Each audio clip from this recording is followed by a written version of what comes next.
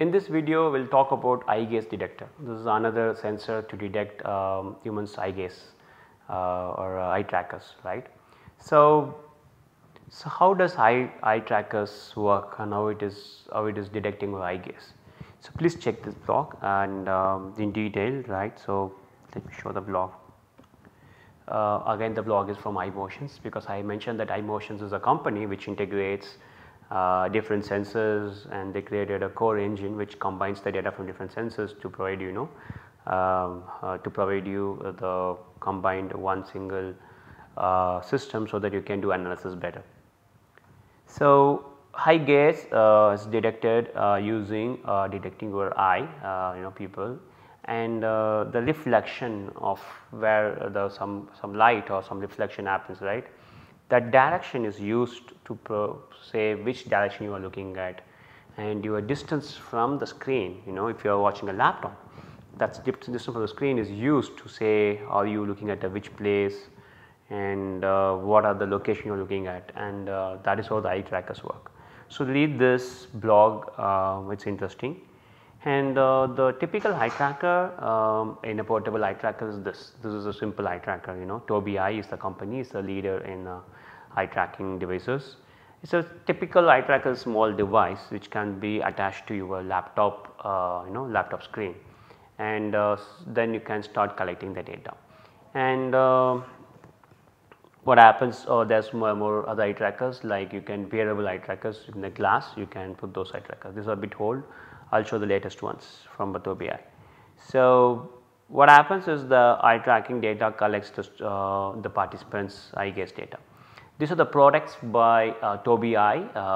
Tobii is the company which is pioneer in this field, and they make eye trackers devices. The latest one is Tobii Pro glasses.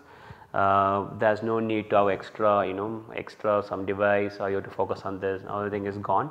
Now based on this, the new technology, they are able to detect eye gaze even in you are interacting with the object, you are looking at some product or something like that. And this is the Tobii Eye Pro, the research level eye tracker. Also something called Tobii Eye Nano, this is a small, and that can be used for the research also. And they have more devices, the one Tobii Eye also had one device,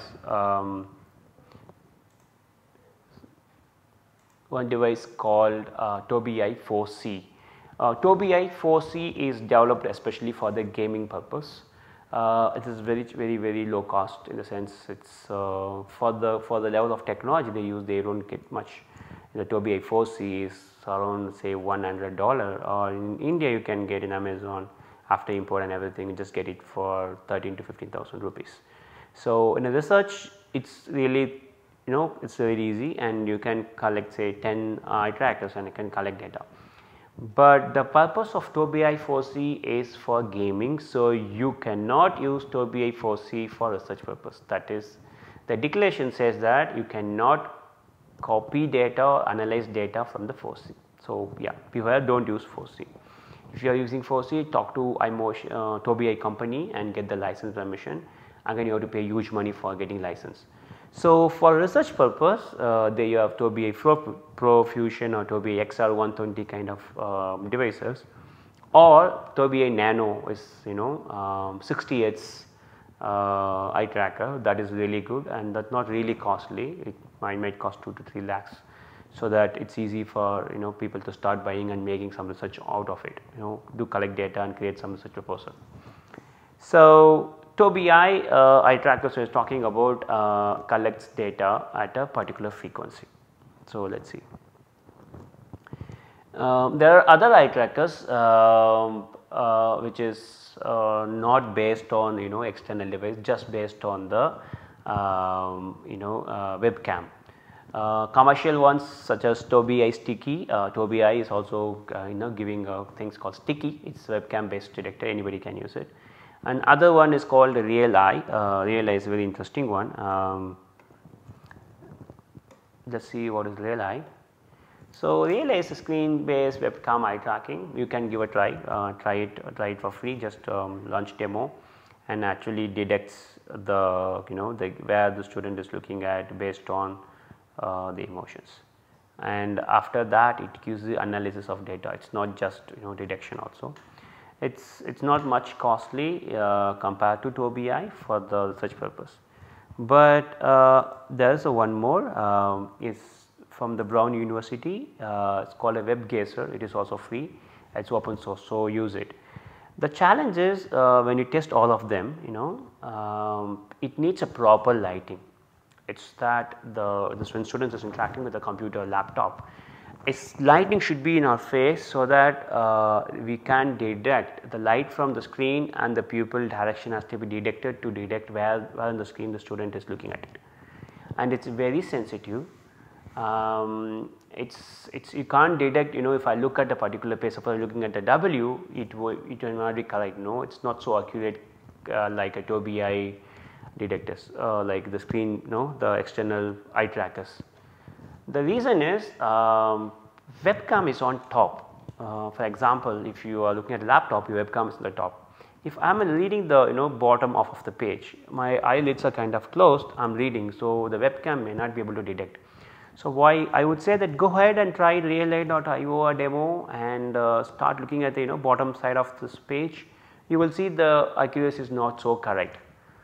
But if you are conducting a research where the area of interest is large, this webcam based eye trackers will be beneficial. The reason is buying a research grade eye tracker from TOBI and conducting a study in a real classroom for 30 students is not possible, even if you have a lot of money. So when I say AOI, suppose this is my screen, the computer based learning on the screen, and maybe this is the menu, and there is a big picture, and there is some text.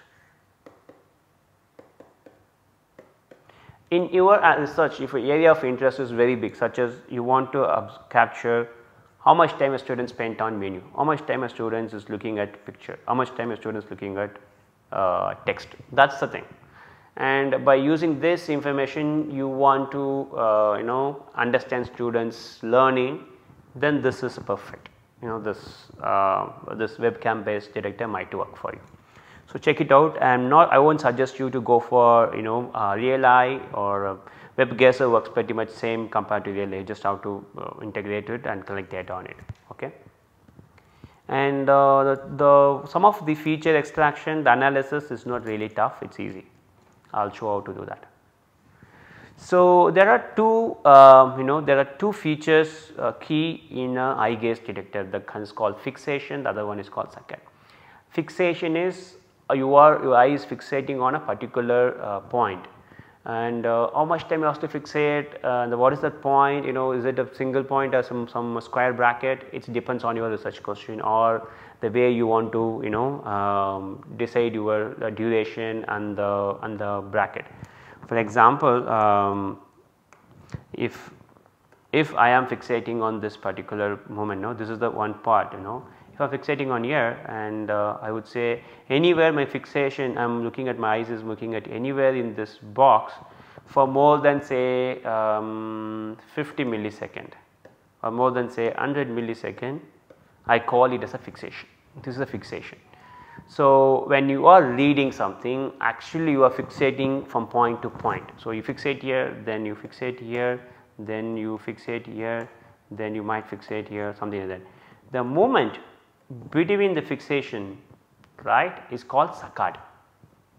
So the transition between fixation is called saccade. That is the two key features in the eye gaze detector. Okay.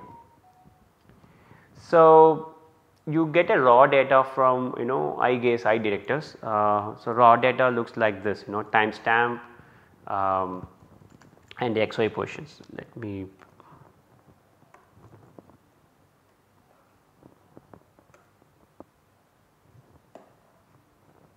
okay. So raw data looks like this, just a timestamp and the XY position. So what is XY position? For example, in your screen, consider this is 0 0. If your screen size is 900 cross 600 or something, then this will be the 600, 900, something like that. Sorry, this is 900 dot 600 because x is 900, so something like that. Or you can change where to start 0 0, or how it works is basically it takes a central, this is actually a 0 0. From here it actually takes the coordinate value, and the eye tracker might give you the values in this kind of this kind of values 0 0. You can convert it based on the way you want it. So the raw data looks like this, the timestamp, the x position, y position, timestamp, x position, y position, that is the exact raw data. If you want the orientation, like your eye head movement also, it can be added, because it is a point of reference from where you are looking at it. So also the important thing is sample rate. I mentioned in some slides above that there is a sample rate 60 Hz or 90 Hz. There are Tobii Nano, it says 60 Hz. What is 60 Hz means?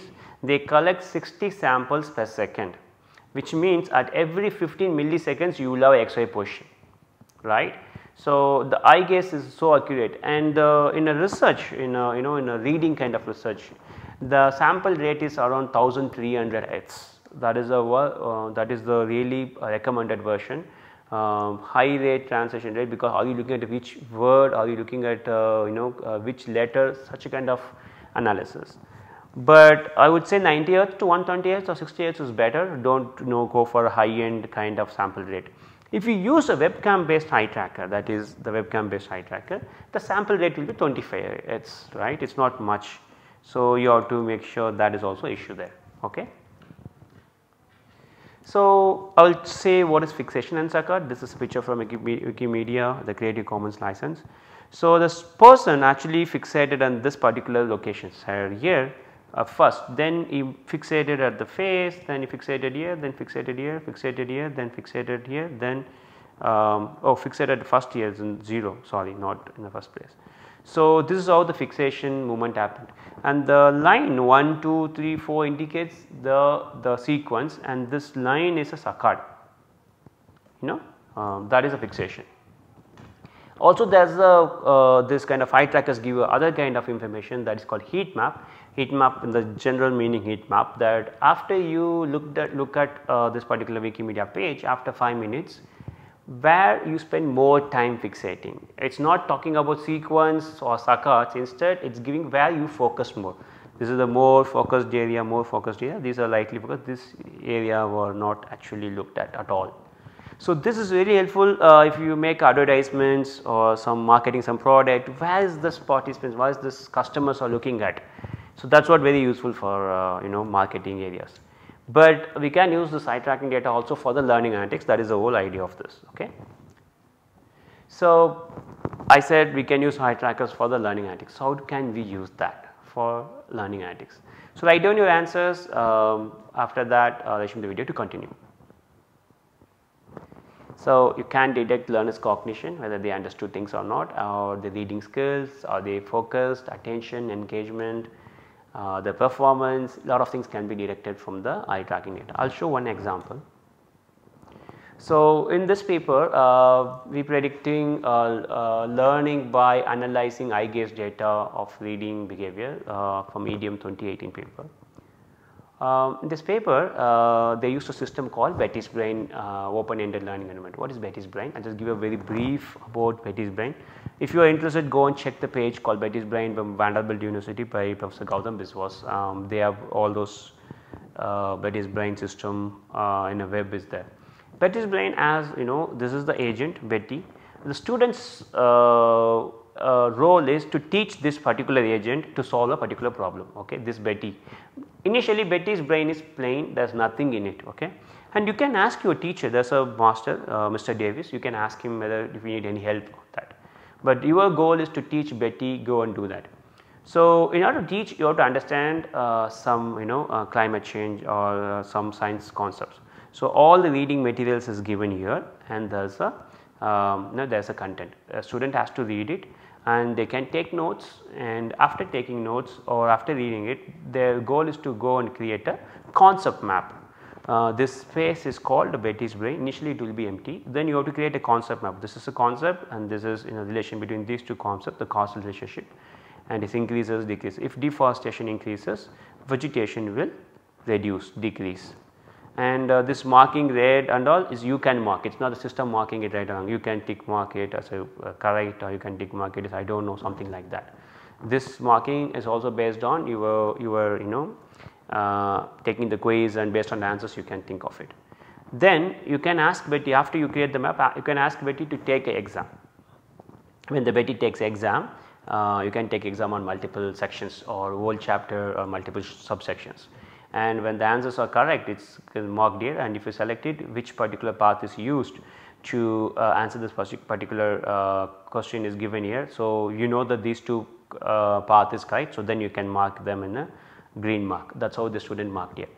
So, the idea is that a student is teaching Betty to do something. When the student is not able to do that, it is not the student is failing, the Betty is failing. Okay, that is how the feeling goes on, the emotion is actually changed. So, this is a Betty's brain. In this system we have area of interest in each text. Okay, I am just going to put the same title here because is going to be hiding it. So, when a student is reading a particular line, when this heat is reflected back to the earth, it is reabsorbed by the earth's surface and becomes absorbed heat energy. So, there are two concepts involved, heat reflected to back earth and absorbed heat energy. Okay, there are two concepts and there is a relationship. If there is a more heat reflected back to earth, there will be more absorbed heat energy. Okay, that is how two concepts relations. Consider I am creating relationship between these two, and this heat reflected to earth and absorbed heat energy. If it increases, absorbed heat energy also will increase. This is the causal relationship between these two concepts. So, what I did, I took the science book and I marked each and every sentence here in this whole chapter, like some 7-8 pages. I marked everything mapped to a particular concept, particular concepts and particular causal relationships. There are only 25 in it. So, I mapped it. Then I created a AOI. My AOI is not very minute, but not very big also. So, my AOI is this, something like this, or my AOI will be like this. So, whenever a student is looking at this page, and if the student looks at this particular AOI, and if he converts his knowledge to concept map, he makes the map correctly, I would say that the student understood what he is reading. If the student spent a year still is not able to convert that into a correct causal relationship, then the student did not understand here.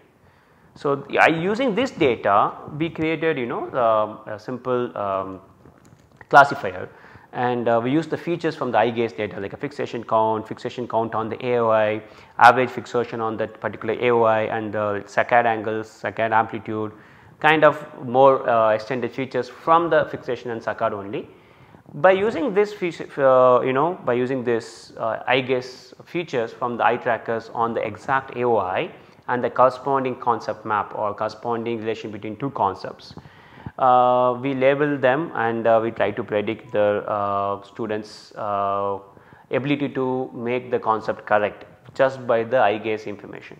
So, eye gaze data and read actions and performance on subsequent edit action were used to label data to train the validate classifiers. This is the simple idea that we label data, we use 10-fold class validation, train plus prediction, and unlabeled data is given to the learn classifier, the classified pages are read. Then we used to linear regression to model the students ability to classify the information, whether they are able to pass it or they are able to create concept map correctly or not, just based on the eye gaze data. And we got a good accuracy, say 80%, but Kogan's kappa is really good. It indicates that just by looking at students fixation and saccades on particular AOI, we can tell whether the student understood the concept or not at 80% accurately. That is what this whole exercise is about. So, what I am saying is, if you use eye tracker, webcam based eye tracker or any eye tracker, and you can actually predict where the student is learning. Is the student learning, is he learning, really learning, is just simply reading, is reading is converted to a knowledge or not. These kind of information can be obtained and can be predicted easily using the eye trackers. So, yeah, in this slide we saw what is eye gaze detection and why eye trackers is used in LA, and I also give one example. In this week we saw that I try to motivate you, there will be data not just from log data or the human observers. We can have a data about the students' facial expressions, data can be collected from different sensors like eye gaze detector or GSR, other data, and we can combine this data to provide complete model of the learner, like a holistic approach. The challenge in multimodal learning analytics is combining data and providing the useful information to students. That is still a challenge, and a lot of people are working on that. And I hope I motivated you on a field called multimodal learning analytics. As I mentioned, this is not a one week lecture. It needs almost half a semester course to teach multimodal learning analytics and play with the data. So, thank you. In the next week, that is the final week, we will talk not any topics, like we will talk about next steps in learning analytics. Thank you.